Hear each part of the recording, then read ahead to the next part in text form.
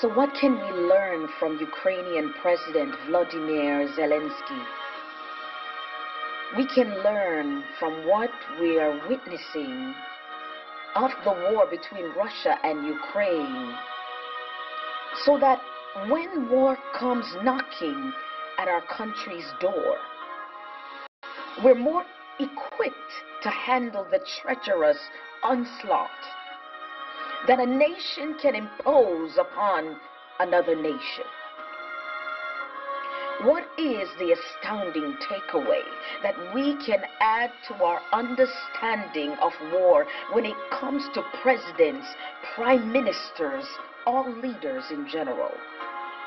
President Zelensky, from the beginning until now, demonstrates unwavering love and profound devotion to the people of Ukraine.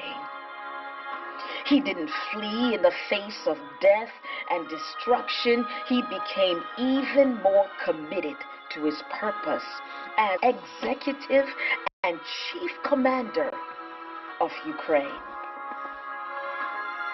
He first began to strengthen and to comfort all Ukrainians, telling them that it is okay to fight even in the face of death for their nation to be free.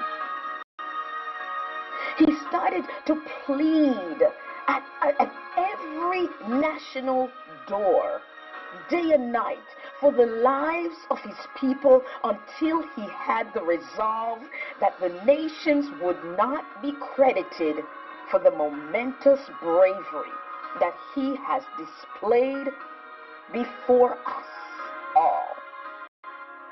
Zelensky impressively demonstrated on March 12, 22, that he did not rule out the fact that God's power is a possibility for his Ukrainian people's victory when he prayed this prayer: "Dear Lord, please let us win."